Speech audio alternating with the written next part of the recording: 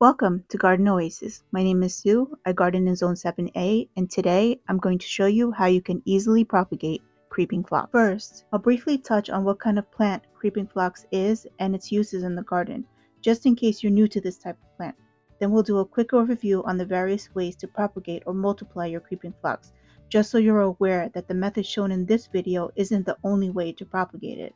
And finally, we'll get down to the business of propagating through hardwood cuttings. Creeping phlox is an evergreen ground cover that flowers in a dense flush in early spring. Its pretty eye-catching flowers are one of the first signs that spring has arrived. These flowers come in many colors, from pastels to bright eye-catching ones to two-tone ones. You can be sure that there is one out there that fits your color palette.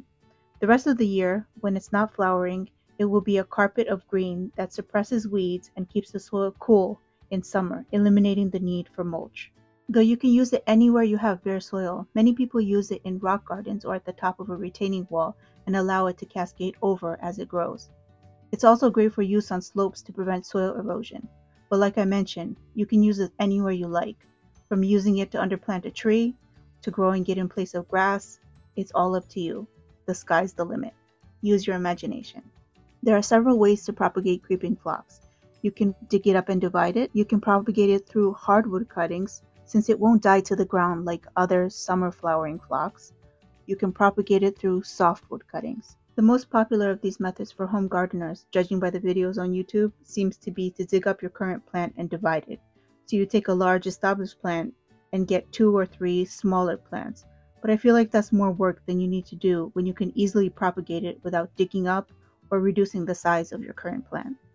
I prefer leaving the parent plant where it is and taking cuttings. This way you can start with 1, keep it the same size, and get 10 more. Once rooted, these 10 can be spread out in the garden to grow out.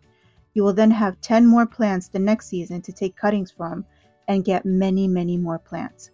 It's a beautiful multiplication effect, and once you know how to do it, you will have more free plants than you know what to do with. As far as cuttings go, taking hardwood or softwood cuttings is slightly different in where you take the cuttings from. Since phlox blooms on last year's growth, you'll want to take the hardwood cuttings from unruly growth that's growing around the edges of your plant. After it's bloomed in late spring, you can take cuttings from the top portion. It will then have time to replace that new growth with more new growth during the growing season, which will then bloom the following spring. So now let's get into what this video is about: hardwood cuttings. Hardwood cuttings can be taken anytime after late fall when your plant has started to go to sleep, all the way up to very early spring.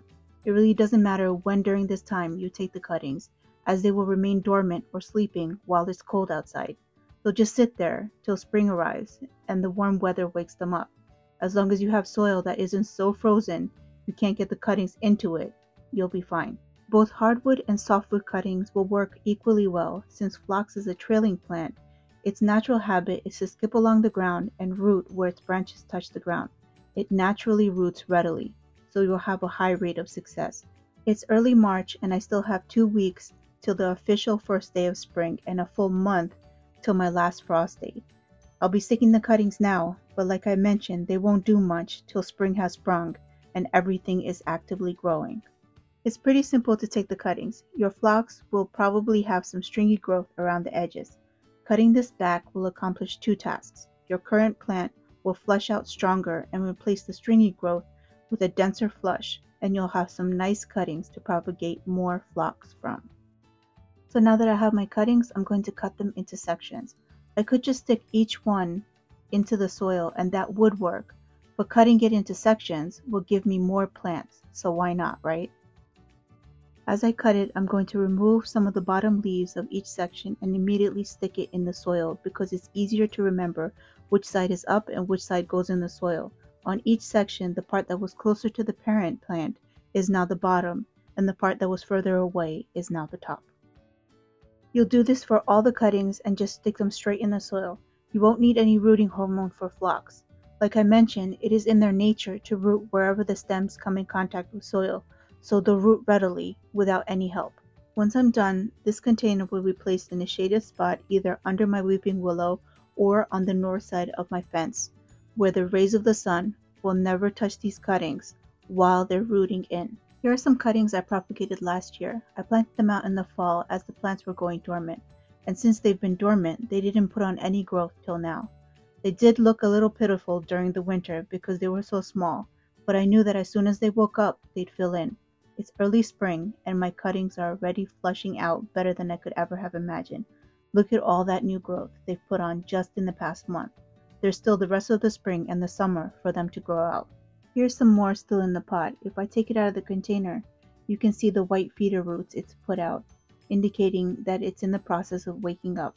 I'll be finding a spot for this in the next few days. Normally I'd wait to upload this video till these exact cuttings rooted in so I could pop them out and show you. But I think this video will help more people if I upload it now, while those of you that want to try it still can take hardwood cuttings. I'll do a quick update when I see these particular ones rooted in and link it in the description, just so you can see. And that brings us to the end of this video. I'll leave you with some examples of how others have used this plant. People are so creative. For example, in this one, someone has taken the creep in creeping phlox and made creepy phlox. I'd never have thought of it. I love it.